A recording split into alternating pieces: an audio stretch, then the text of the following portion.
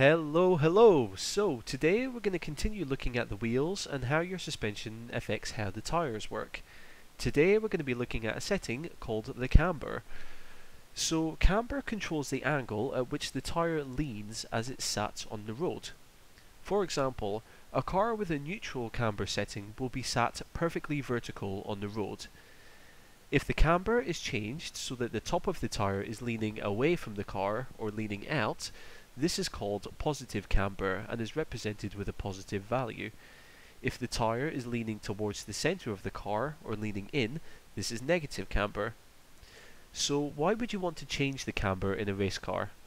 Well, first, let's look at the stresses that a tire goes through when a car is turning a corner. Now let's imagine that we're sat at the front of the car and we're looking backwards at this tire. And for this example, let's imagine that the car is turning to the left, so in this direction. So as the car approaches and brakes for the corner, the tire and the contact patch are pressed nice and flat against the road. However, as the car enters the turn, it will begin to roll.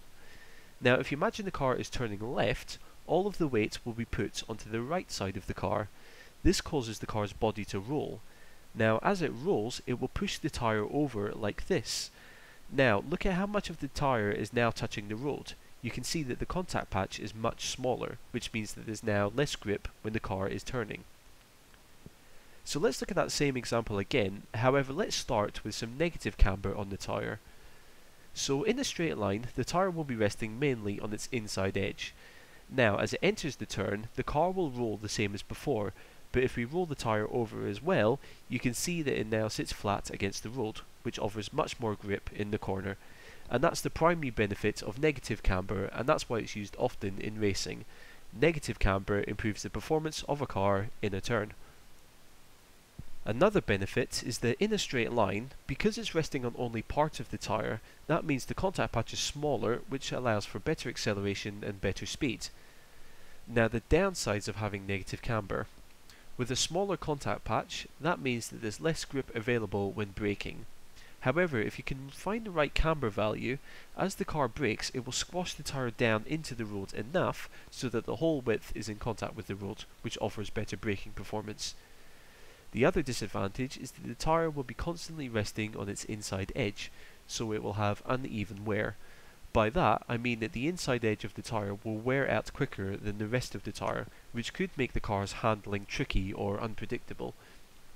Also, because it's the only part of the tire which touches the road, the inside edge will run at a higher temperature, which will also increase how quickly it wears out. Therefore, it is advised to run negative camber on twisty tracks with a lot of turns, where the car and the tire will be rolled over a lot, so that the full surface of the tire is in use more often. Now, with regards to positive camber, I struggle to find any examples of when this would be used in a race car, other than for drifting competitions where drivers are deliberately sliding their cars. Road cars and utility vehicles, such as tractors, will sometimes have a little bit of positive camber set up, because it reduces the amount of effort it takes to steer and turn the wheel. Also, most roads are not perfectly flat. They have a gentle arch to allow water to run off to the sides, so positive camber on a car will help the tires with this shape of the road. So hopefully that opens your eyes to the world of camber. In my next video we're going to start moving away from the tires and look at the suspension components which connect the wheel to the chassis or the car's body. So I hope to see you there. Many thanks for watching, and I'll catch you later.